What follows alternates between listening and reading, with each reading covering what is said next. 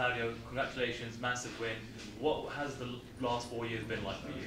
Man, the last 4 years was like a hell, you know. I was coming from 2 UFC victories, so that fight supposed to happen 4 years ago, and I broke my foot in 2015, and then in 2 months' time I broke another one, and man, that's so emotional for me, you know. That comeback means everything for me, and my family was telling me, man, just give up. What are you doing for your life? You have 2 UFC victories, but man, it's everything for me, you know. Fight here in my hometown. I consider London, Grand Britain as my hometown, because that's the place that the happiest moments in my life happened to me. As I said before, I came here as a legal immigrant. I was kicked out to overstay here, you know. And I came back, and man, what a great comeback, you know. London was the place that I made my debut, and come back here in front of that crowd, Liverpool. The Liverpool fans, man, they're amazed, and I never feel so loved as an athlete. I was walking the street, man, I was like crazy, you know. I was feeling like a celebrity, because everyone was like, can I have a picture, can I have a picture? Wow, man, that's, I don't know, man, I'm just so happy, you know. Love this country, man. The happiest things happen to me right here. Dana White, happiest moments in London, in Grand Britain. I won my 50K, baby. That's my, by the way, that's my first finish in UFC, you know. So what did it feel like coming back after such a long layoff? Did it feel different? You know, did you have to sort of, you have to acclimatize yourself in some way? What I did for that fight, you know, I had a coach, a mental coach. I never believed in that things, you know. Before people tell me you need a mental coach, I was laughing, saying, man, I'm a fighter, man. I have a strong mind. I don't need that, you know. When I got that fight, I was really heavy, man. I was 100 kilos, and confidence was down a little bit. Started like that mental health thing, mental coach work with Coach Beton. Thanks a lot, and results speak for himself. Look at him now. The opponent was telling some trash talk about me, say like I was a chicken because I couldn't fight him. Well, BJJ solves everything.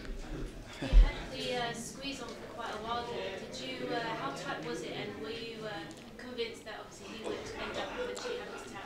Wow, the guy is strong, you know. He's a warrior. The guy is strong. He's well-rounded in UFC. He's 6'2" before. Now he's 6'3". So, wow, if attack the neck, there's no way to run away, you know. He can be strong. He can be whatever. But if he doesn't tap, he will. It's a lip to lip. Have sweet dreams. This was easily your best UFC performance, and you seem much more aggressive and much more relaxed right from the beginning of the fight. Is that a fair comment? Did it feel different in there tonight? Well, man, that's the thing, you know. When I fought my 2 UFC fights, I had the whole pressure on my back, you know. When I first made my debut here in London, and then the second time I fought in Uberlândia, that's where I come from. That's my hometown in Brazil. So, man, my uncle just came to me and said, listen, my boy, if you lost that fight, you're going to be the losers of that city for your next 6 generations. So I think I was carrying a lot of weight on my back, you know. So that time, I was feeling like, man, you know what? I'm going to enjoy the journey, every single moment. I'm going to relax.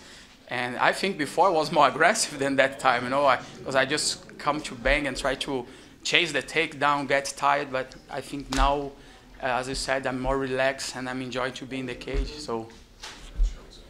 Yeah, you talked about your family maybe saying, you know, you could retire now, maybe don't go back, you've had the injuries.